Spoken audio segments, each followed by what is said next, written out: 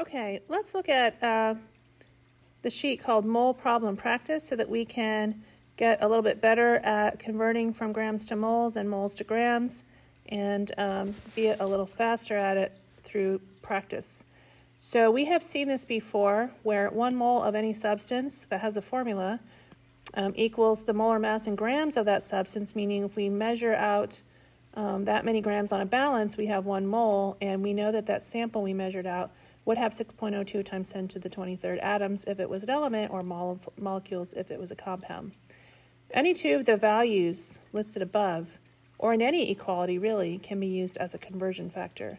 Conversion factor is a fraction where the top and the bottom numerator and denominator are equal to each other, which means it's equal to 1. And then we take that and we multiply it times something given in a problem, 60 grams of NaOH, for example, and convert it to some other unit like moles. Okay, so let's take these equalities from the box up above and turn them into possible conversion factors we can use to solve a problem. So 1 mole equals molar mass. Remember, molar mass is measured in grams. So 1 mole over grams, or we can also flip it and use it in this version, grams over 1 mole. 1 mole equals 6.02 times 10 to the 23rd molecules, Avogadro's number. So we can use the format 1 mole over 6.02 times 10 to the 23rd molecules, or we can use 6.02 times 10 to the 23rd molecules over 1 mole. And we'll abbreviate mole, MOL. And so molar mass equals 6.02 times 10 to the 23rd molecules also. Because remember, 1 mole and the number of grams from the periodic table are equal numbers, are equal amounts. Molar mass is an equal amount to that, and that's a mole, and yeah, so they're all equal. We can make conversion factors out of any of them. So molar mass would be in grams over 6.02 times 10 to the 23rd molecules, or we can flip it upside down to use 6.02 times 10 to the 23rd molecules over grams, or molar mass. So based on what the problem asks us and gives us, we'll choose one of these conversion factors to help us solve the problem. So conversion factors are multiplied by the number given in the problem to convert units from what is given to what is asked for. And we're going to call what's asked for the unknown. Use the form of the conversion factor that will cancel out the unit given in the problem and will leave the unit asked for, which is the unit of the unknown, in the answer. So it'll look like this. Well, it'll have a number with the unit given in the problem, and we're going to multiply it times one of these conversion factors up here that looks like this. It has the unit that matches the one given in the problem on the bottom, and it has the unit that matches what's given asked for in the problem on the top, and then we're going to do the math to get the answer. So how many moles are in 60.0 grams of NaOH? So 60.0 grams of NaOH would be our given. We don't need to write the formula in the given for right now, but we will have to later. And it does matter when we find the molar mass, so we're going to have to at least keep track of where that is. And the unknown would be moles. How many moles? That's what we don't know. So this is our given, and this is our unknown. I'll just write UNK. All right, so first step, write what's given. 60.0 grams times, okay, we want the conversion factor that has grams in the bottom and moles in the top, because we want to cancel grams and get moles. That actually is this one right here. But eventually, I mean, really, you should just look at this, write the unit on the bottom, write the unit that they're asking for on the top, and you really don't need to look up there to find something. Moles always has a 1 next to it, and grams will always have the molar mass from the periodic table. So Na's mass on the periodic table is 23, oxygen is 16, and H is 1. Oops. So that's 40. So this is a 40. Okay, and doing the math, remember that a fraction times anything is just multiplying the numerators and multiplying the denominators and dividing them. So 60 grams is the same as 60 grams over 1. So you have 60 grams, 60.0 grams, times 1 mole, these are all the numerators. The denominators would be 1, I'm not going to write that though, over and 40. So what happens now is that grams will cancel, and you'll get 60 divided by 40, and moles will still be left in our answer. So 60 divided by 40 is 1.50. Oops, no, not times, just moles. 1.50 moles, right? And so it's just like in algebra. You can't leave this off if it doesn't cancel. You can't just make it disappear. If this were a variable in an algebra problem, like an x or a y, you couldn't leave it out of your answer if it didn't cancel out. So we can't leave off any units in chemistry if they don't cancel out. Okay, and letter B is going to be the reverse here. So 1.50 moles, that's our given, and our unknown would be grams.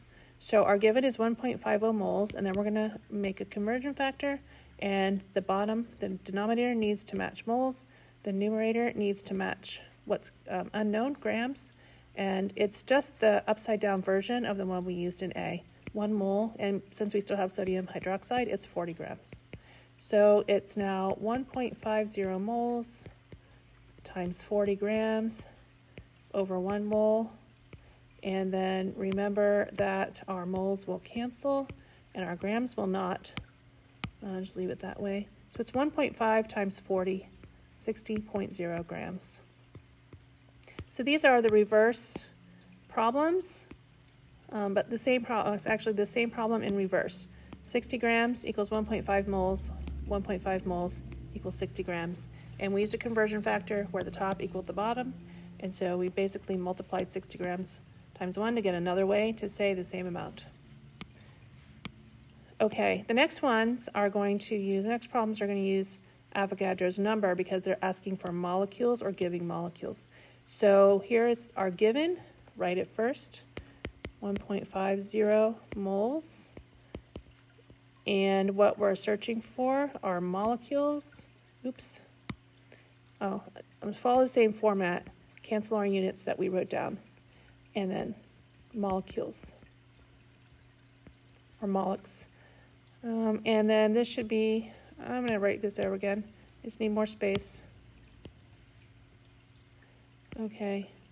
What we're looking for, what we are given, and what we want to cancel. 6.02 times 10 to the 23rd. Anytime you see the word atoms or molecules, this is the only number that can go next to it. The only number that can go next to moles would be 1. Okay, so we have 1.50 moles times 6.02 times 10 to the 23rd molecules divided by 1 mole. And once again, our moles will cancel, and it's 1.5 times 6.02 times 10 to the 23rd. So it's 1.5 times 6.02 1.5 times 6.02 EE23. 9.03 times 10 to the 23rd. 9.03 times 10 to the 23rd. Didn't cancel. Molecules. And that's what's asked in the question. Okay, and letter D says how many moles are in 9.0 times 10 to the 23rd molecules. So 9.0 times 10 to the 23rd molecules are given, so start with it. And then cancel molecules and get moles. 1 mole is 6.02 times 10 to the 23rd. And so we have 9.0 times 10 to the 23rd molecules times 1 mole divided by 6.02 times 10 to the 23rd molecules. And I just want to show you something. Of course, our molecules will cancel, but look at our 10 to the 23rds. We have 1 in the top and 1 in the bottom, and it's a factor, so it can cancel. So we get, and you don't have to put parentheses around it, one thing on the bottom, but I just like to make it all look the same. So you get 9 divided by 6.02, which is 1.5 when it rounds off. And I'll box all these in so they're easy to find when my teacher grades them. Okay, so the same process backwards. We use 1 mole and 6.02 times 10 to the 23rd, and a conversion factor here and here, only flipped upside down. And so now we have molar mass at Avogadro's number. So write what's given, 9.0 times 10 to the 23rd molecules times 6.02 times 10 to the 23rd molecules on the bottom. And now we need mass on the top. So we have to put G for grams because mass is measured in grams. And then the molar mass of sodium hydroxide is still 40. If we had a different formula, we'd have to look it up in the periodic table again. So now we have 9.0 times 10 to the 23rd molecules times 40 grams over 6.02 times 10 to the 23rd molecules. And our molecules cancel and our 10 to the 23rd cancels. And this time though, we have 9 times 40 divided by 6.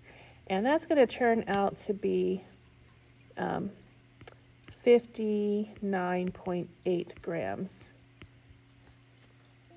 So 9 times 40 divided by 6.02, 9 times 40 divided by 6.02, 59.8. Okay, and last but not least from the examples, given 60.0 grams, find molecules, cancel grams, 6.02 times 10 to the 23rd, and 40 grams. And I'm not going to write it out anymore. It's 60 times 6.02 times 10 to the 23rd divided by 40. 60 times 6.02 EE23 divided by 40, and it's 9.03 times 10 to the 23rd. 9.0 times 10 to the 23rd molecules.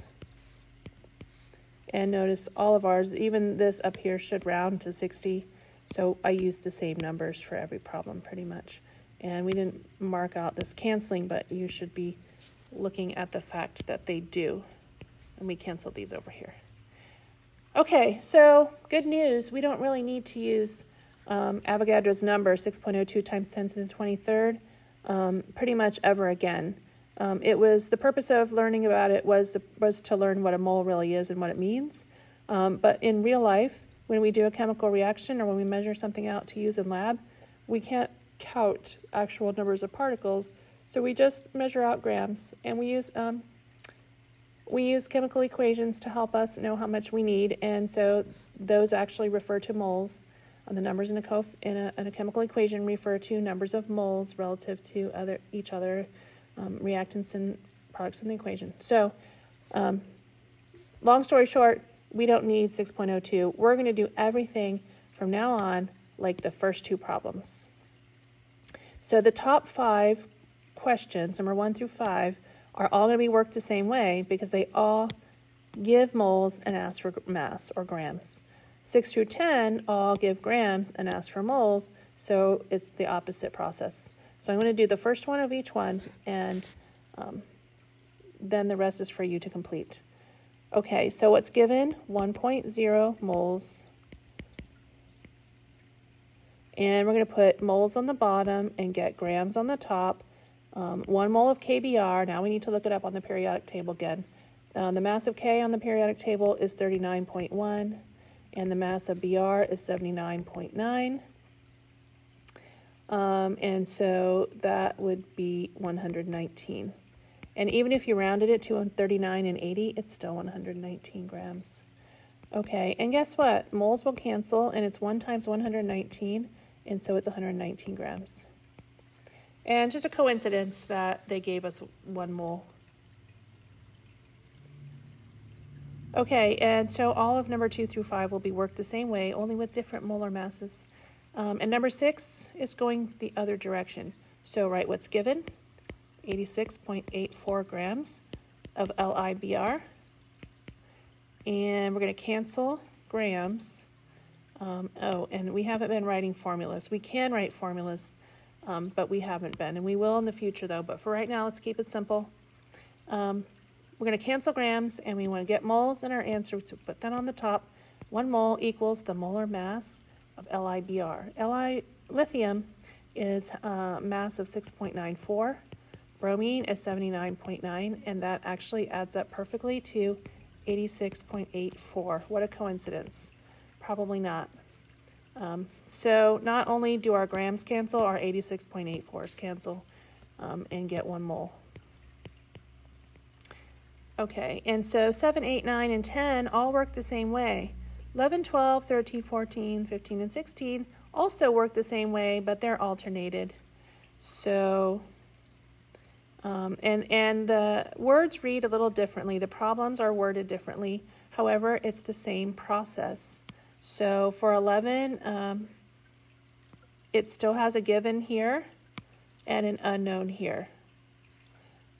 This one, number 12, still has a given here and an unknown here. So we still use the same process. We just need to now be more careful about what we're doing and not just repeat for the sake of repeating.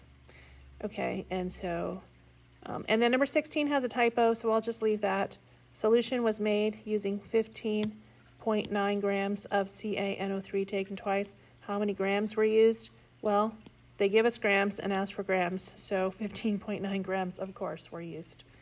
And then here are the answers. And remember, you don't really get credit for the answers, you get credit for the process. And it needs to look very, very much like what the process that I just showed you. Okay, but here are the answers so that you can check your work. Don't worry about this down here. This is something else I was showing someone. Okay, and so hopefully that was helpful, and when you come back, we'll check and see how much of this you figured out.